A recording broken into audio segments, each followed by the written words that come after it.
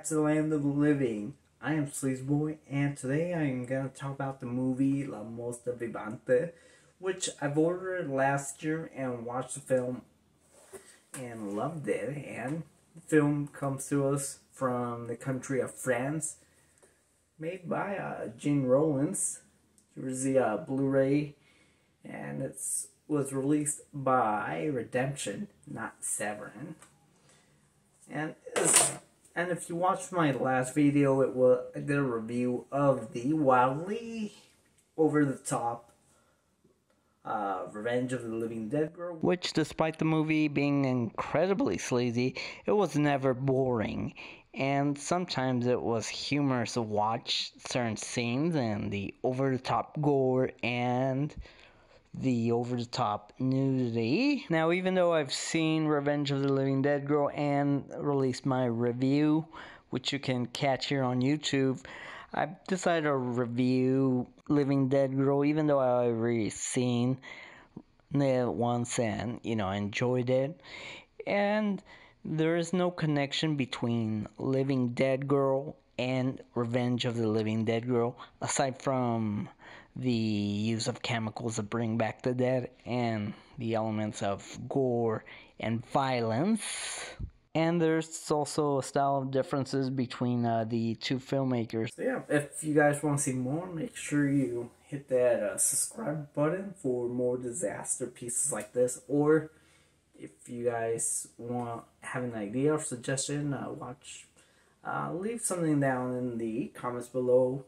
Whether it's love or hate or just pure oddness. After Sleeping Beauty murders these two perverts, she goes and returns to her own old house, where she murders two other people. Man, I would really rate this a 1 star in this Airbnb. They never said anything about killer, zombie, vampire, whatever she is, running around. So upon getting the phone, she calls her old friend. How she managed to know what her number was, I don't know. But her friend Helene suddenly recognizes her and goes to the mansion where she ripped off those people. Upon discovering the bodies, she is horrified, but not as horrified as that 1 star review she's going to receive. Would not recommend. Will end up dead. She finds her friend, Catherine, in the piano playing nude. I don't understand you know what, I'm not even going to bother asking why she would do that. But Catherine has an urge for blood. She drinks blood, and she's very hesitant. And Helene tries to contain her, and does nothing but take care of her, and goes up to the point that she's willing to kidnap and murder people just to help Catherine live. If that isn't true best friend, then I don't know what it is. So in another part of the film, we focus on two characters, Barbara and Gray, as they're on their tour in France, taking pictures, whatnot. They're there and they happen to see Catherine, which started investigating town all over, trying to find out who this woman is, not knowing the danger that awaits them if they keep being nosy.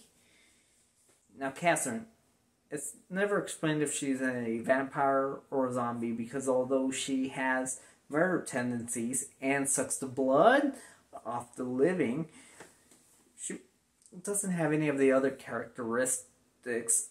Luckily, her biting you and killing you was not going to turn you into a zombie or a vampire, which would have been pretty nice if she had the power to do that, but it's whatever.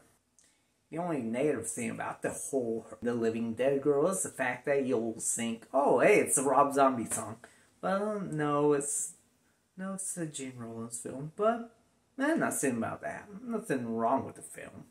As far as the performance of the films, I really can't judge it since most of the movies in French, and then there's also some few English dub scenes in it because of the couple Barbara and Greg.